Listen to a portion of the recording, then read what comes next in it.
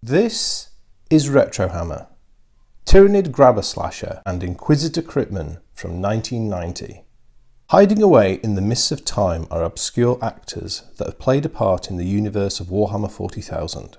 For every hero, villain or monster that became part of the ongoing lore, there is one that fell by the wayside and is lost to history.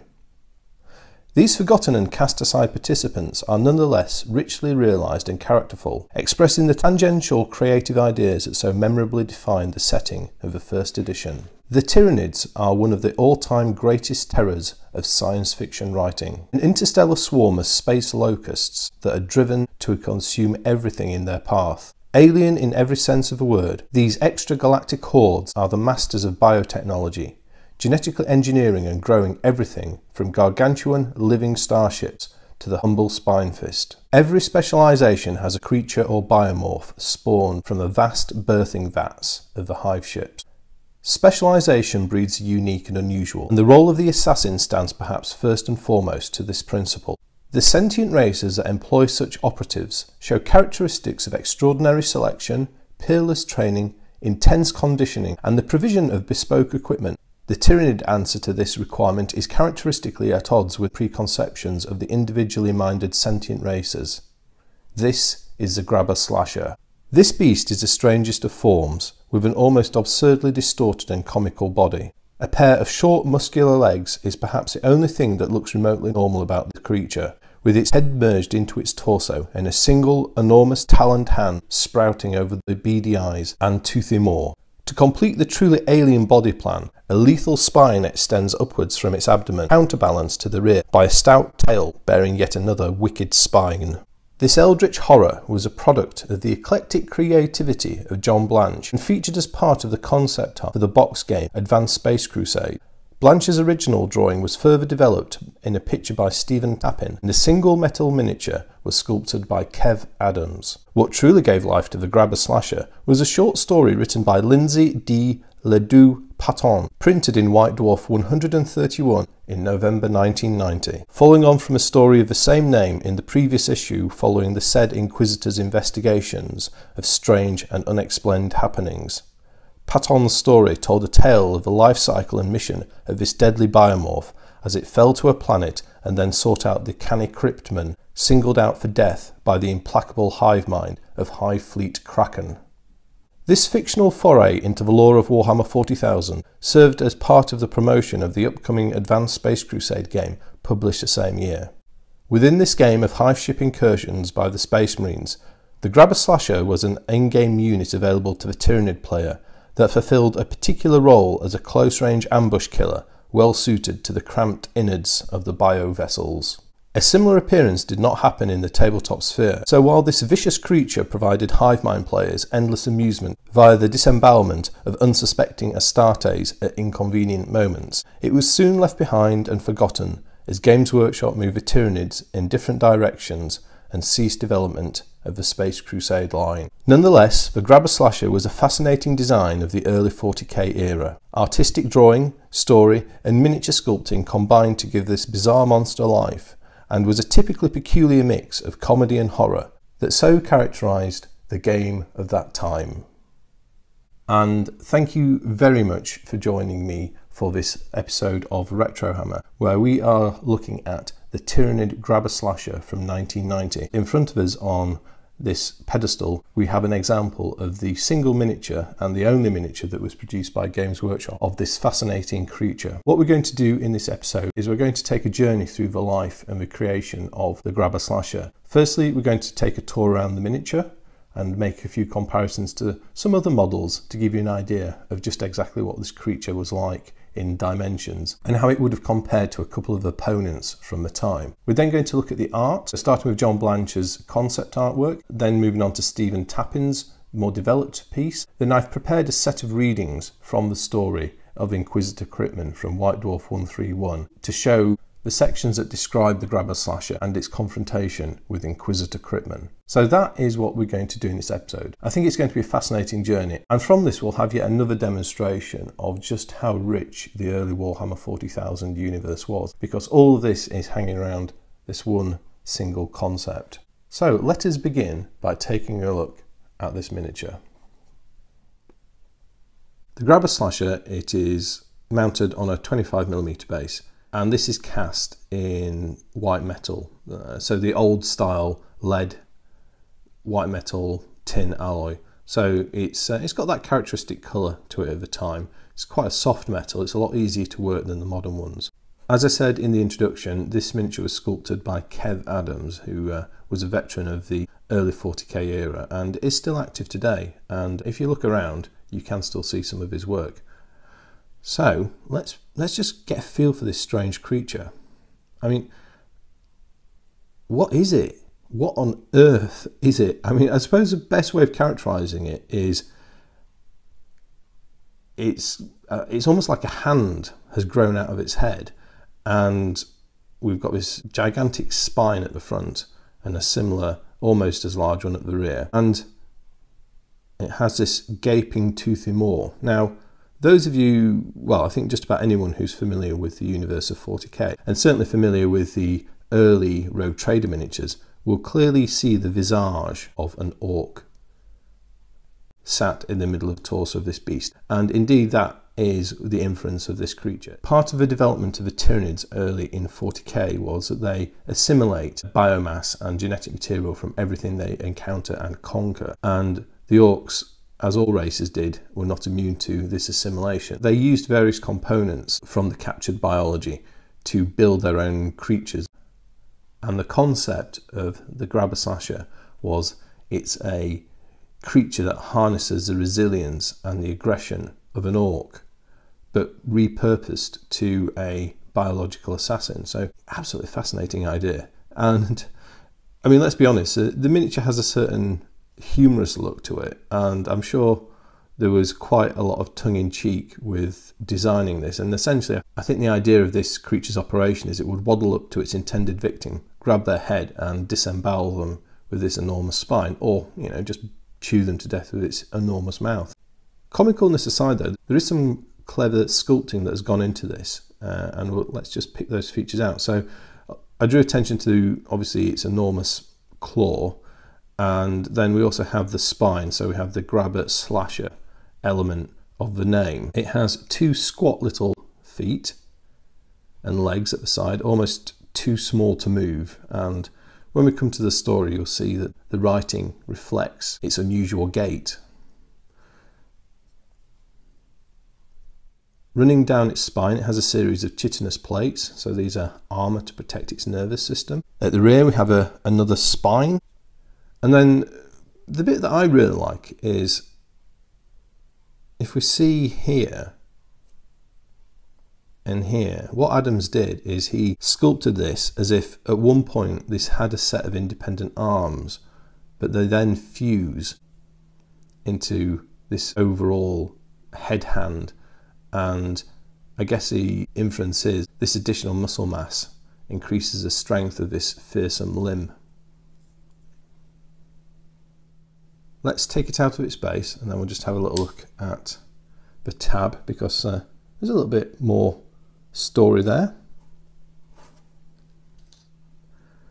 The thing that amuses me about the base of this is when Kev Adams has sculpted it, he put slasher grabber. Now, in all the other literature I could find, it's actually called a grabber slasher, and certainly when we look at the Advanced Space Crusade material we will see that. It always interests me though as to why these little quirks happen. Was it a case that they started off by calling it a slasher grabber and then turned it round to a grabber slasher, or maybe Kev Adams was just having a little bit of fun writing it the wrong way round? Yeah, so you have it, slasher grabber. And then on the reverse of the tab we have the production date, which, as I mentioned earlier, was 1990. These miniatures were sold, I think they were sold retail. They're quite rare though. I don't know how long they produce them for, and certainly because it only got linked to the Advanced Space Crusade in terms of game, it never, I suppose, had a great deal of application as a mass battle unit. I mean, for example, I never remember the Tyranids being able to have a unit of grabber slashers. And I suppose with Advanced Space Crusade having a relatively short lifespan, we can see why the miniature was relatively rare, and certainly acquiring this example was not cheap. And looking at the top, I mean, yeah, it has a huge 3-fingered talon hand at the top. And clearly, as I was intimating in the introduction, this is a Tyranid answer to the assassin, is completely focused on the particular mode of attack. And obviously it's been configured to assassinate creatures around human size. It would work against Eldar, Orcs, and the whole host of other sentient races because they're all roughly the same size. And I think this is quite capable of taking on opponents quite a lot larger than it is, because it is just purely focused on killing, and through a very particular method of grabbing a head and impaling with this spine, which carries a lethal venom as well. So yeah, what a fascinating little creature.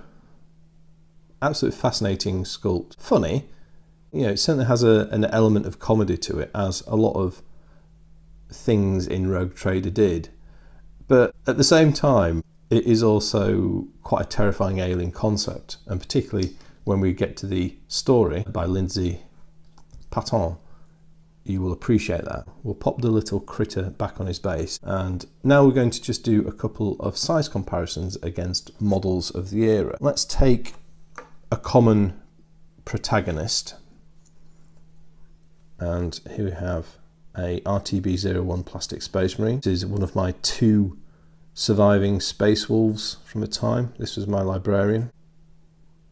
A mate of mine came up with this pose originally. We just used some paper to make the book, and I so liked what he did, I had to do one of my own. And this is painted in ye olde Space Wolf grey colour, the original style. And those of you who remember 40k Rogue Trader will be familiar with the sort of iconography, and did a, you know, not a bad attempt for the time. A little bit freehand painting his librarian book on his shoulder pad. Not really that good by today's standards, but that was then. And this was a banner that was printed in White Dwarf, if I remember rightly. And I photocopied, cut out and painted. Not particularly well, but it's nice. So yeah, anyway, that's enough of him. Let's see how the Grabber Slasher compares. As we see, it's not actually that big. Certainly the sculpt, it's probably about man height, maybe there or thereabouts. But because so much of its mass sits low down, it looks perhaps lower than it is. But obviously we're looking at the top of the hand. And these things could leap long distances, yeah, not to be trifled with. So there's a Space Marine. Now one of its kin, and a much more sophisticated, in a way, certainly in terms of thinking power, creature. This is the original Gene Stealer that was produced by Games Workshop, and it's still in its original paint scheme. It's a little bit chipped and worn. This is my first ever Gene Stealer model. And yeah, there we go. There's the Grabber Slasher alongside the Gene Stealer.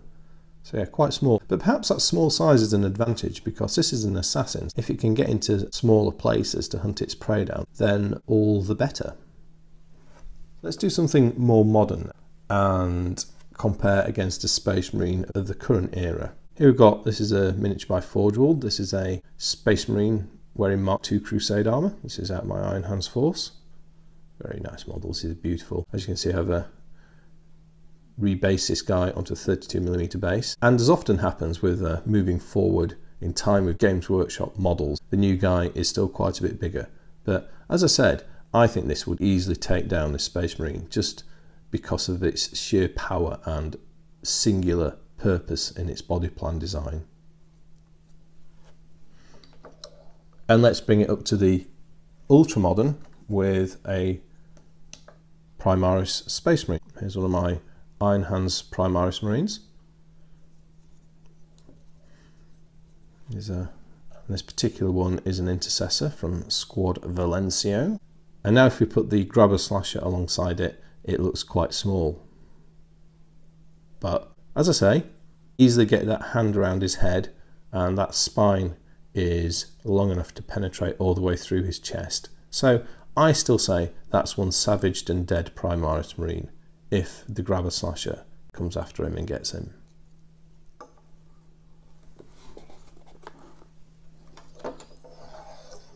Now we've looked at the miniature and made some comparisons, let's move on and examine the artwork that accompanied the grabber slasher. So we're going to change to a different camera angle and look at the art.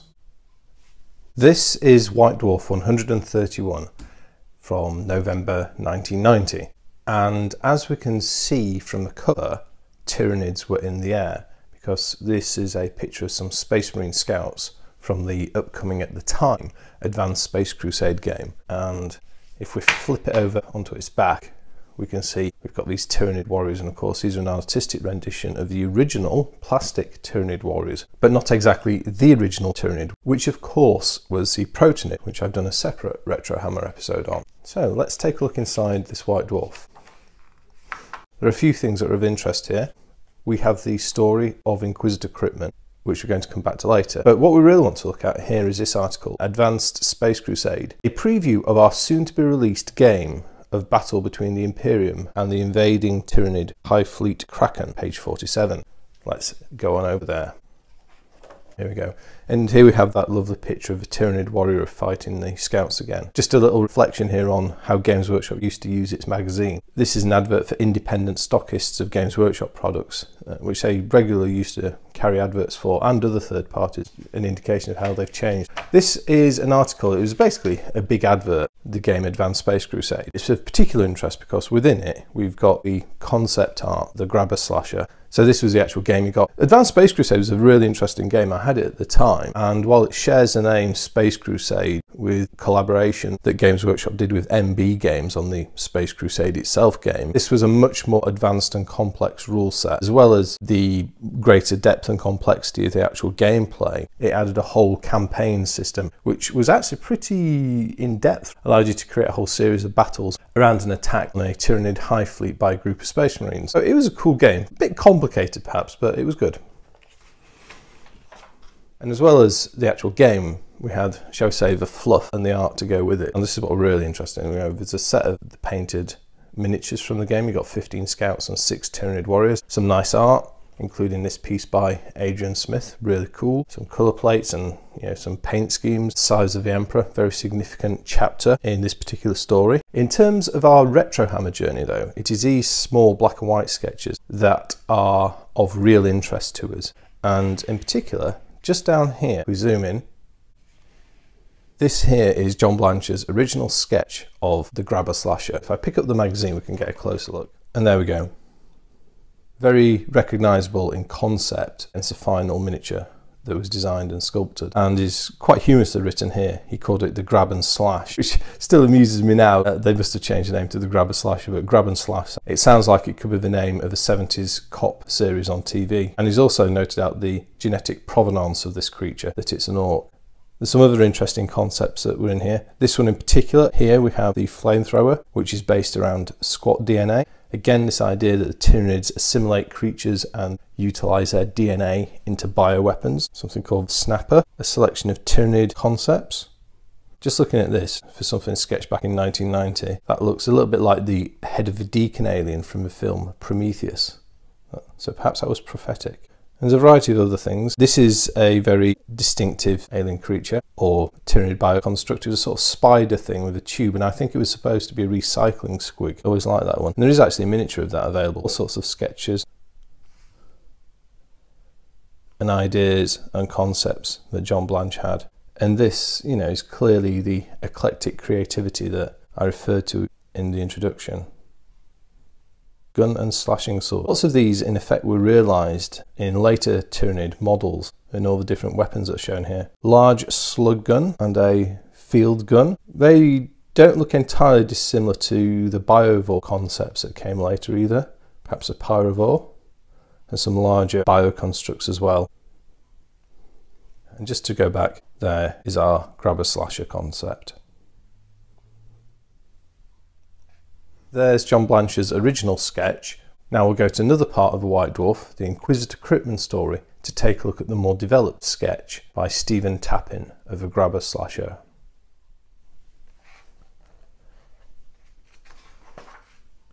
So here we have the story of Inquisitor Kryptman, and within it, here we have something that is much closer to the final model. The model is pretty much identical to this drawing by Stephen Tappin. The exception of this is a 3-fingered hand, and I think that on the model we've just got a 2-fingered hand as opposed to 3. A little bit of an adaptation, but yeah, the proportions on this are very much more like the model. That then raises a question: which came first? Did Kev Adams sculpt the miniature, or did Stephen Tappin do the more developed artwork?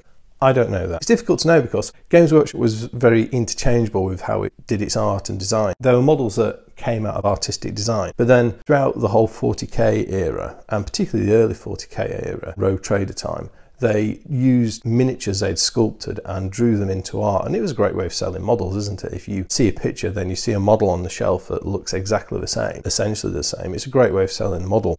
I don't know exactly what the chicken and egg situation is with this particular sketch in relation to the miniature we looked at earlier. Nonetheless, a great picture, and takes Blanche's sketch and makes it look much more terrifying and scary, and certainly this face looks pretty deranged and not something you would want to mess with ever. So that shows us the art of the grabber slasher. So now we've looked at the drawings of the grabber slasher and we've also perused the miniature as well. The next thing, of course, is to think about the lore, because for me the thing that really made the grabber slasher memorable is a story that's printed across these 4 pages. Following the rendition of the grabber slasher by Stephen Tappin, we now go forward to look at the rulebook from Advanced Space Crusade, and this is what we are now looking at. What we have here is a page in the rulebook from Advanced Space Crusade, published in 1990, which had a bit of additional background information on the grabber slasher, and down at the bottom we can also see Stephen Tappin's drawing. It's interesting to look at this because this is the only real in-universe description of what grabber slasher does, apart from the story, which presents a fictional representation of a grabber slasher. And it's very interesting just to read this and point out it makes a clear link here between the orc and the grabber slasher. So orc DNA has been used to create this creature, and it mentions the fact it contains fungal spores within its bloodstream, and fascinatingly as well, it adds an additional ability to the grabber slasher, which is a capability to change its form to match something else, almost like a polymorph or perhaps even a doppelganger. So again, emphasising its role as an assassin. And it does actually say as well, it takes about a day for the creature to adjust in form. While it is single-minded to an incredible degree, it does also have some interesting stealth abilities to help as an assassin, because I mean, you can imagine, because a creature looking like that can't infiltrate anywhere. However, if it's able to consume a victim and then adopt their shape, you could tell that would help it get close to the target of its assassination attempt. So yeah, very interesting little bit there. This page also describes grabber slasher's method of attack, which is a bounding leap, a grab and an impaling stab with its enormous spine. So now we're going to leave Advanced Space Crusade and return back to White Dwarf 131 to continue our journey. I'm now going to read excerpts from the story Inquisitor Kryptman by Lindsay D. Ledoux-Patton from White Dwarf 131, published in 1990.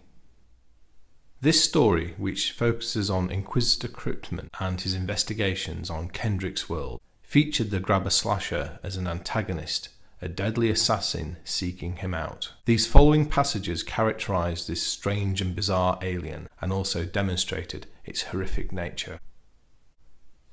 10 miles down the valley, a lone meteor shrieked through the cold evening air. Its impact with the hillside created a small crater, and its heat charred a black ring in the surrounding heather. A nauseating smell, like carbonized meat, rose from the meteorite, which was roughly ovoid in shape and about 2 feet high. Curiously, its ridged and warty form was more like some bloated alien organ than a lump of sterile rock. After a few minutes, the meteorite toppled over on its side. A large native game bird approached and peered at it with one greedy eye. The cancerous-looking thing shook again, faint sounds emanating from within. The bird stalked closer until it was right beside the meteorite, which still trembled spasmodically. The bird raised its beak and plunged it straight down into the meteorite, splitting it open like an overripe fruit. A spray of yellow sputum burst out as a formless creature catapulted onto the bird, engulfing it in a glistening organic mass. It was all over very quickly. The creature wrapped itself tightly around its prey, compressing it, absorbing it. No feather or claw was wasted. As it contracted round the bird, a trickle of blood and bodily fluids dribbled out, turning the charred ground into a disgusting bloody black mud. Slow changes rolled over the creature's body as it developed. A more consistent appearance, an embryonic spine and ribcage erupted from amid obscenely pulsating organs, its pallid skin darkened and sprouting stubbly feathers. With prolonged sucking noises, a thick neck and head worked their way out from the top of the creature, while strong clawed legs sprouted from underneath. A stubby tail elongated from its spine, and two beady eyes popped into existence. For an hour it lay so on the ground, twitching its new limbs, recovering from the ordeal of its metamorphosis. Finally it lurched unsteadily to its feet and shook its body like a wet dog might do, shaking off a little hail of ash, bone fragments and bloody saliva. The creature now resembled a hideous mismatch of embryo bird and insect. Raising its powerful head, it sniffed the air, then loped off over the heather and rocks into the twilight gloom. Cold. This place is cold. Cold and hard. Clean air. Carries scent well. Little life all around. Animals. Birds. Stupid. Slow. Good for eating. Hungry. Need more food. Need more bulk. We must hunt. Many large life upwind. Find the place of stone. Find and kill the prey. The creature galloped tirelessly up the valley, racing over the scree, bounding over rocks and streams. It broke its course once to devour a large grazing rodent, and by the time it had finished absorbing its bulk and reforming its body, the sun was setting. Its body was now larger, thicker, less suited for speed, more suited for attack. The creature's neck was losing definition, causing its head to recede into its shoulders, its maw deepened and widened, drool running off ranks of long, sharp incisors. It now somewhat resembled a crudely flayed wolf. The old monastery squatted at the head of the valley, limed in blood by the setting sun. It was a huge, sprawling edifice, built centuries ago by a dour people with more interest in solidity than aesthetics, and more zeal for truth and comfort. Men much like Inquisitor Kryptman, in fact. Built into and onto a massive granite crag, it almost seemed a natural extension of the rock itself. When the Imperium rediscovered Kendrick's world, it was decided to use the empty building as their primary communications and administrative stronghold. The creature crouched behind a rock, spying out the place. Its eyes had widened to cope with the fading light, and organ buds waved from its forehead, reading the scents on the air currents. With a soft, rippling noise, long hooked claws shot from its paws. Its tail shortened and thickened and sprouted a cruel stinger. As the sun finally sunk behind the monastery, the creature leapt onto the rocks, propelled upwards on its powerful hind legs. Hunger, hunger, smell large life above. I go up. We recognize this place of stone. Our prey is here. Remember his scent. Far above, a young guard patrolled the parapets of the monastery, rubbing his hands together to warm them. His lasgun weighed heavily across his shoulder, and he shifted it to a more comfortable position. From his vantage point, he could see down the barren valley to the ranks of mountains beyond, a dreamscape of misty greys and browns in the fading light. The glow globes spluttered into life, their feeble light making the place surreally two-dimensional. Defaced statues of forgotten native gods crowded the walls, their shapes worn by weather and time. The young guard paced restlessly up and down his stretch of the battlements. He had been on patrol for 3 hours now, and the cold winter night had set in. Hearing the wind moan and wail, he shivered and pulled his cloak more tightly about him, feeling hemmed in by stone and shadows. He did not hear the approach of death. As he turned away, something catapulted over the parapet and smashed into the back of his neck, knocking him to the floor. Its warm body enveloped his head. The musky stench was disgusting. He dropped his lasgun and flung his arms up to his head, trying to tear the creature away. Savage claws raked at his throat, ripping open his windpipe. He tried to scream, but all his horror and pain just came as a rattly gurgle. His questing hands pulled at the thing, futilely trying to pull it off. But it was slippery with corrosive fluid. Razor-sharp teeth flayed the skin from his fingers. The pain was terrible, building up inside him with no release. Fire seared through the back of his neck as claws cut deep through the top of his spine, cracking his vertebrae apart. Sensation flared and dimmed. The last thing he felt was something punching through his eye sockets. Food, warm food. Eat and absorb. Grow larger, grow stronger. Teeth to tear, claws to rend. Our enemy is here. We hate him. We will find him and destroy him. Enter the place of stone. Seek out our enemy. Hunt him and destroy him. The creature reared up its body and stretched open its jaws, revealing row upon row of dripping, needle-sharp teeth. Swishing its tail from side to side, it went down the steps into the monastery. All that remained of the guard was a messy pile of torn and bloody clothing, a slimy smear on the stone, and a lone, disconsolate eyeball. The creature padded awkwardly down the gloomy corridors of the old monastery, vent-like nostrils flaring, reading the scents carried on the air currents. It was the height of a tall man, but with a much thicker body, its centre of gravity lower than a human's.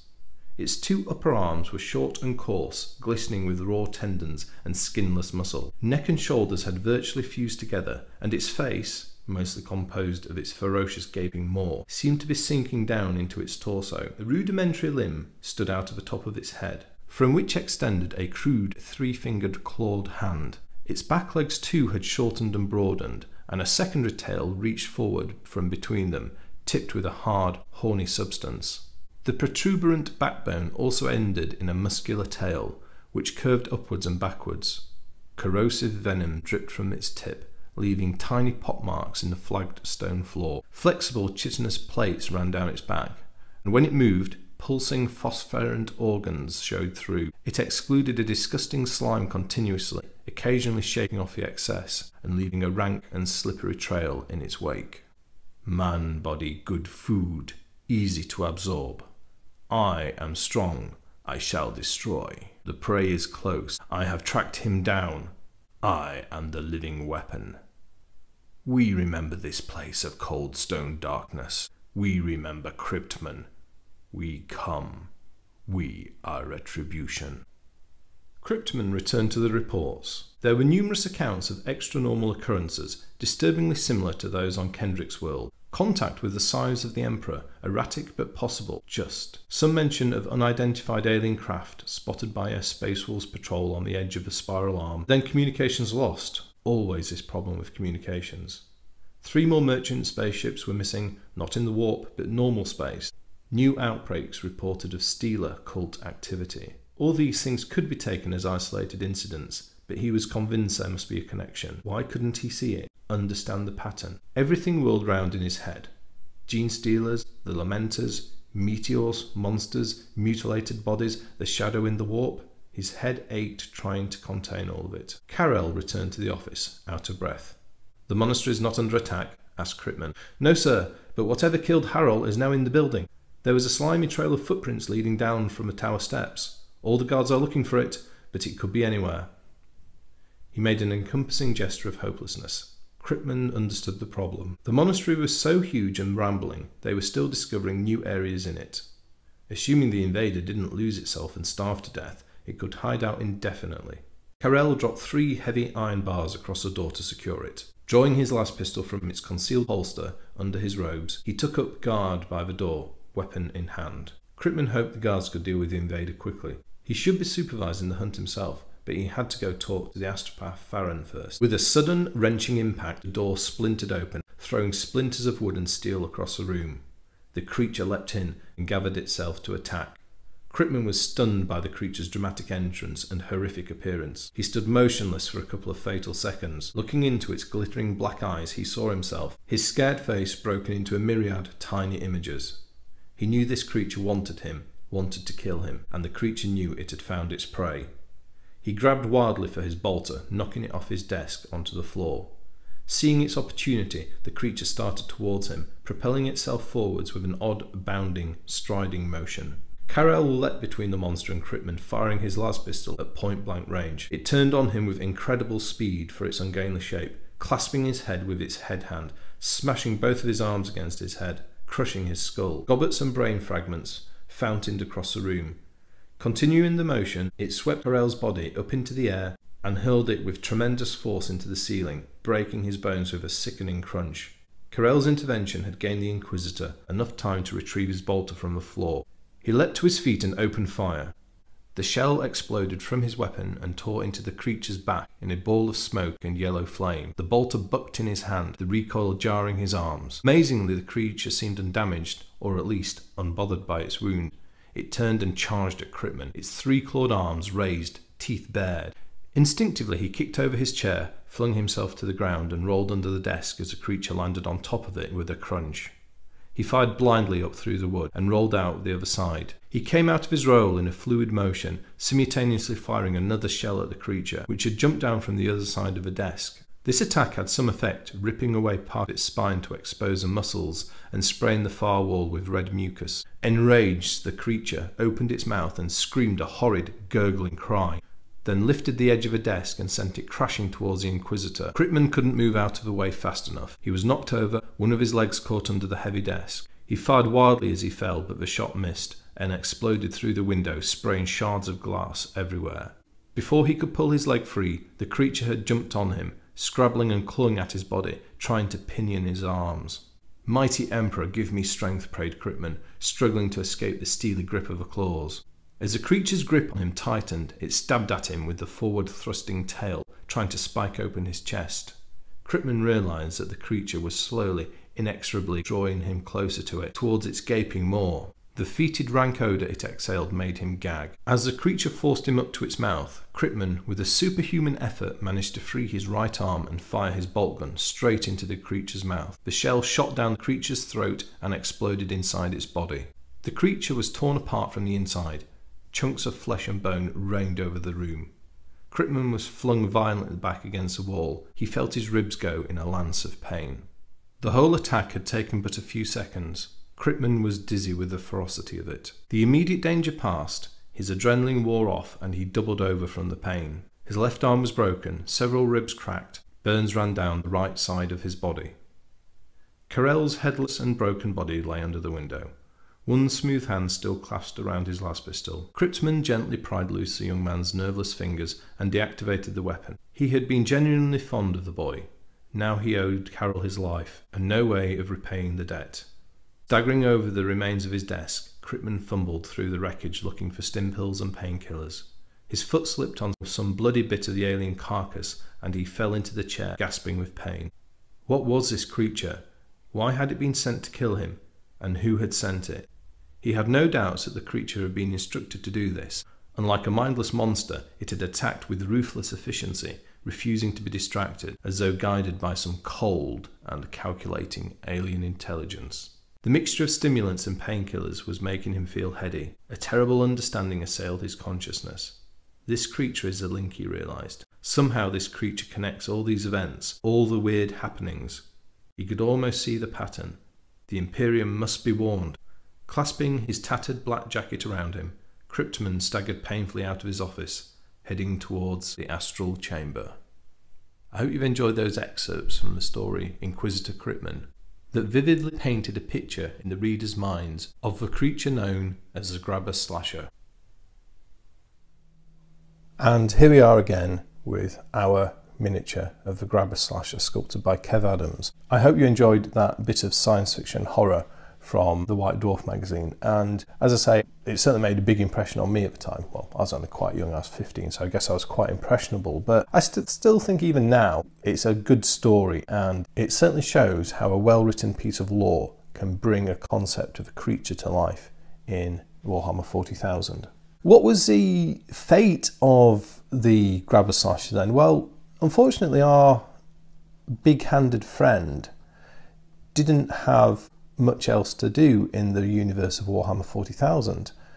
It was certainly a memorable little chap with regards to the game Space Crusade, and a lot of people I think of the era remember the story of Inquisitor Kryptman well, but beyond that the concept didn't go any further, and with the exception of this single miniature and its appearance into Advanced Space Crusade, I don't think it ever made it onto the tabletop. I certainly don't remember seeing any rules for using the Grabber Slasher in Warhammer 40,000. I never remember seeing it particularly significantly in the shops, and I don't know how many they made and how long they made it for. So Games Workshop went in a different direction with the Tyranids, and in particular they seem to move away from the hybridization concept, where the idea that was very much epitomized by the grabber slasher, that the Tyranids used genetic material from other races to create bioconstructs, and those resultant bioconstructs were still recognizable, at least in part, as the original race. So yeah, and I guess as part of that artistic idea, the grabber slasher didn't go any further. And perhaps somewhat poetically, one might say, that was somewhat like how the creature was portrayed in the story of Inquisitor Kryptman, created for a very specific purpose, rapid growth to life, a brief flurry of significance, and then it was gone. So perhaps with retrospect, that story is almost allegorical. And with that, we've reached the end of our journey of the story of Tyranid grabber slasher biomorph assassin. I hope you've enjoyed this Retrohammer journey through the art, miniatures and lore of the grabber slasher. If you've got any memories of this creature and how it was used in any of the games at the time, I'd love to hear those in the comment section. The final thing that remains to do is to thank all my Patrons who made this episode possible. If you'd like to support future Retrohammer projects and episodes, you can do so through Patreon. There are links in the description to my Patreon page. So if you enjoy Retrohammer and looking back in depth and detail at the models of the early Rogue Trader era and Warhammer 40,000 in general, please do check that out. All your support is very gratefully received. And now a big thank you to all my Patrons who have supported this episode. People like Red Panda 7, Laurent Gelou, Diego Flores, Kael, Alexander Korn, Martin Tamala, Zerius, Patriots, Not Spunny, Robert Allen Fairburn IV, Stuart Waitley, Harris Richards, Mikey Royce, John Finucane, Tom Strongberg, Christian Ulo and JD Velades. That was Retrohammer. Thank you very much for listening, and goodbye.